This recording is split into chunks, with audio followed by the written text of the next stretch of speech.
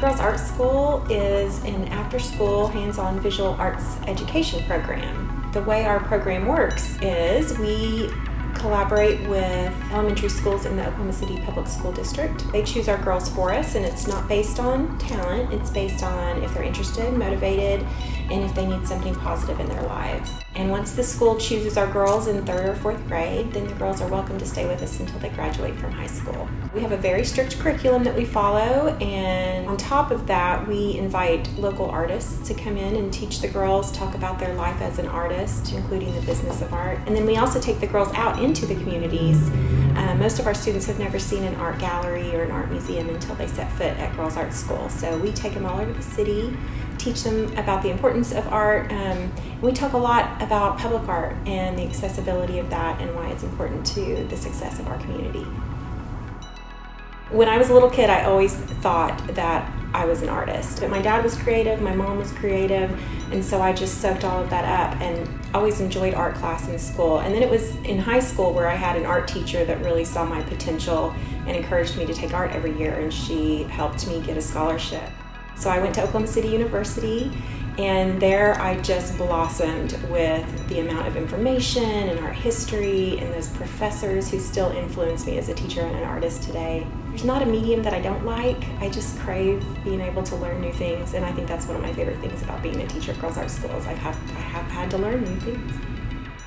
A few years ago, I was accepted into a program called Leadership Arts, and it's through the State Arts Council. That's where I met Matt Moffett, who was the founder and executive director of the Tulsa Girls Art School. I fell in love with his stories and his vision. Couldn't stop thinking about it, woke up every single day for months, and finally decided that Oklahoma City needed something. So with his approval, we modeled the program after Tulsa, and we did a pilot program in 2015 and started that fall with our first year. So we're almost all the way through our 5th year.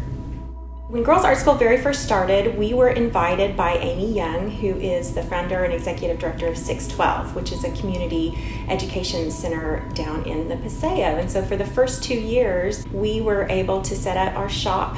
We grew out of that pretty quick, and so the last 2 years we rented out the back gallery of Individual Artists of Oklahoma in Film Row, and then just this June we were able to find our own building. It's our own space. It's amazing. We can make messes and not have to worry about interrupting anybody else.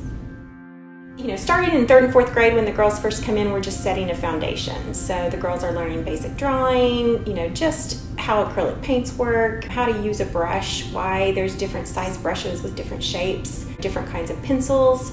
And then each year we add on to that. And so for instance, our 5th year students, they've done everything from photography.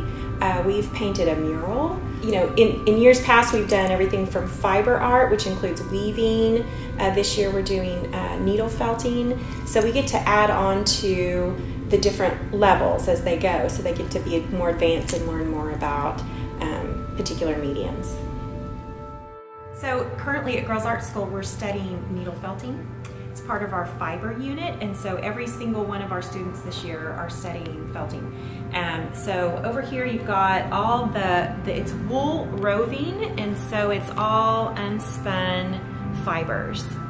And so the girls get to choose whatever colors they want, and we have a piece of fabric on top of a kind of a piece of foam, and they push a special kind of needle through the roving onto their fabric, and it felts it, and so they can create different images and designs with the felting.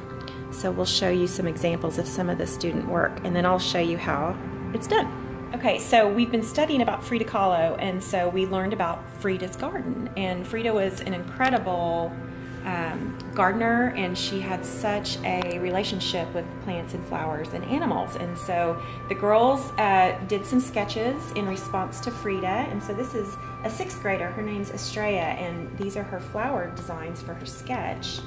And then this is her felting that she's currently working on. So you can see she had to translate her sketch onto the piece of fabric here, and then she uses the needle to felt. This is a 4th grader's completed project. She drew her sketch of Frida Kahlo and executed it really well onto her felting. This is another fourth graders. We learned about the Blue House, where Frida Kahlo grew up, and so she was inspired by that and finished her felting about the Blue House. This is a sophomore in high school, and her name's Ariana, and she did these beautiful cactuses. We're really proud of her. It turned out so neat. And you can see the difference. Hers is very fluffy. She didn't completely felt it all the way flat. So that's what's so neat about our project, is you can still experiment and try out new things with the fiber. And then this is a freshman's named Anissa, and it is her finished cactus.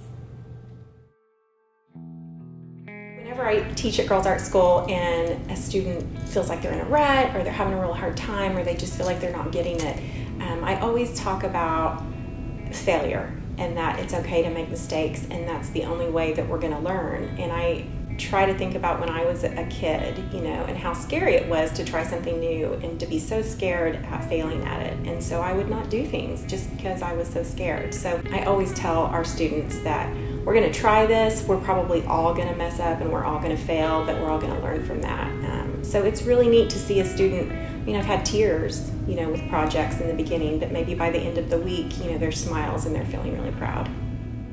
I think one of the biggest achievements of the Girls Art School has been just the success and the level of art that has been created from our students. Even going into this program, I was apprehensive about what kind of work could be developed by a third grader. But every single year, these students blow me away with their capacity to produce something so beautiful, and people are amazed that a small child created that. And it just reinforces to me that if you give children a safe place where they can experiment and try new things and have the time and the support to create, then they're going to be successful.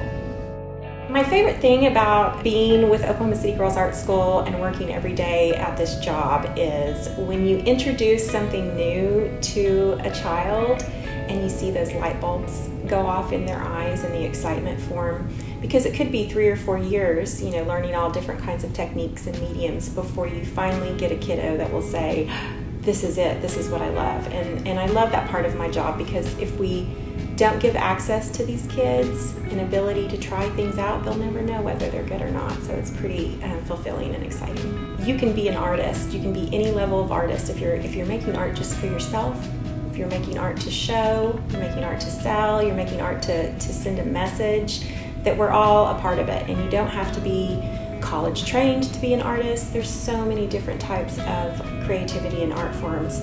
I know that most of our girls won't become professional artists, but I truly believe that every aspect of our lives is bettered by the arts, whether it be visual arts, performing arts, music. I think it makes learning more accessible. I think people and communities grow from accessibility to the arts. So I just really want kids and adults to understand how important the arts are, and hopefully they'll become advocates for the arts and supporters of the arts later on in their life.